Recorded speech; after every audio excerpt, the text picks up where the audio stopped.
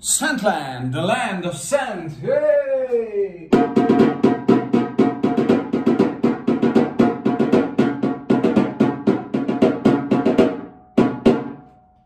Hey! Falce! Hello and welcome, it's Chris back with yet another fragrance review, a special one, and I'm being late. In good Irish tradition, I'm being late because Paddy's Day was 5 days ago, but I'm still coming to you with a review of a full-blooded Irish fragrance launched by the House of Fragrances of Ireland. That's a surprise, right? Called Patrick. Now, but first I have to tell you about my emotional ties to this wonderful Emerald Island, okay? I used to live there for a number of years between 2004 and 2008. I regularly revisit the place. I have many friends there and actually do work for an Irish company as well. So I consider myself 1/3 Irish, okay? 1/3 German, 1/3 Hungarian, 1/3 Irish. Sometimes I get a little bit of a comment there. There is some Irish twang in the way I speak or pronounce, and the only thing I can say that the company I work for is based in Finglas, North Dublin, basically. Kind of a rough area, but I still love it. So what's the story now, Horse? How's the story? How's the crack going?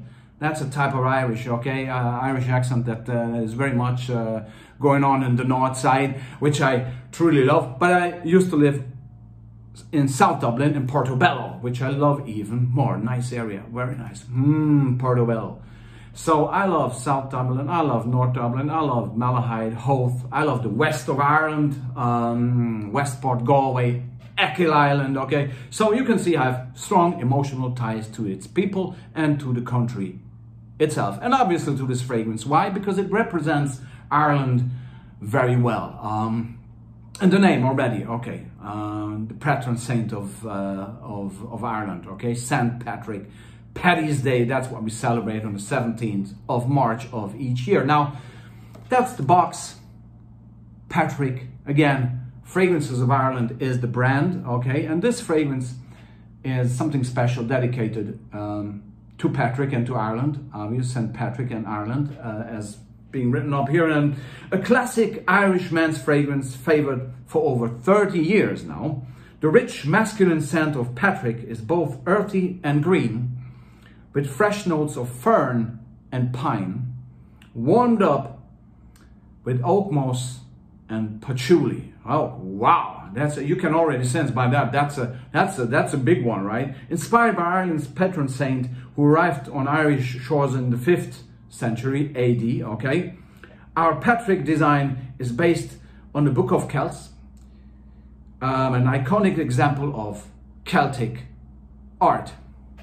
There you go again. I had to give this to you because it's really part of the entire marketing, part of the package. And as for the fragrance, classy, straightforward, masculine bottle there, and a fantastic, very green smelling. Hope you don't tilt over there, Patrick. Too much Guinness is not good for you there. So how's it smell? Well, I read you the notes. You can already guess. It's green to no end, aromatic and herbal, fresh. I smell some citrus in there. I think there is, to make it a bit more customer friendly, okay? A bit of citrus, and it actually lingers for a while. So I'm sure there's some bergamot or some sort of citrus in there at the beginning, but definitely fern, pine, yes, patchouli, yes, oak moss, yes. So there you have it. It's earthy, herbal, green to no end. Green, just like Ireland, as we would imagine, walking through the woods and fields of the Irish countryside. I think that is the image that sticks to this fragrance very much if you smell it.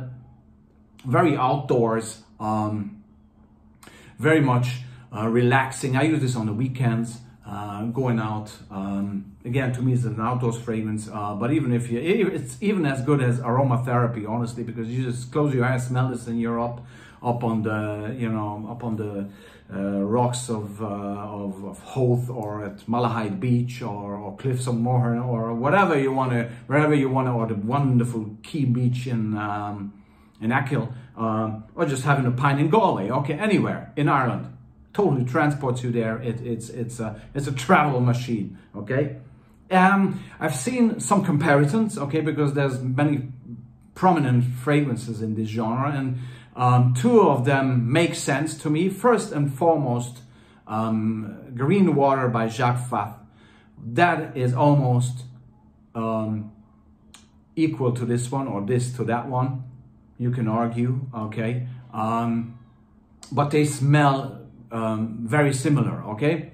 It also resembles Paco Rabanne Pour Homme a bit, okay, with its green, mossy, piney fern blend, but this is more wearable because it misses the honey note that is in Paco Rabanne Pour Homme, and it makes it a bit challenging for me to wear. It's not present here, so this is a more straightforward green fern pine occasion here, okay. And so I'm gonna switch this off. I'm not gonna let people disturb me in my review of Patrick, okay. So this is how it is. It's just so beautiful and so green and so uplifting. It's fresh, but in a green aromatic way, okay. And that calls for the outdoors. Walk your dog, you know, on the woods and fields, wherever you are, spray this on, and you're gonna be elevated to a wonderful green heaven, I must almost say, really. And in terms of, I picked this up at Dublin Airport for like, well, what was it, 25 euro something, 100 ml bottle, great price versus quality ratio, okay? Because this is just a great performing fragrance, great siligen projection, very much present, and a great longevity as well, especially on hair and clothes and all that. It's there, lingers, and is there with you the entire day. If you spray it on into clothes, it's gonna radiate. It has everything a good eau de toilette needs to have. And the composition, the blend itself, is just perfectly Irish, okay? So totally lives up to its name, and at this stage, over 30 years, to its reputation as well. So, very proud to be Irish there. Come on the boys in green, come on the boys in green.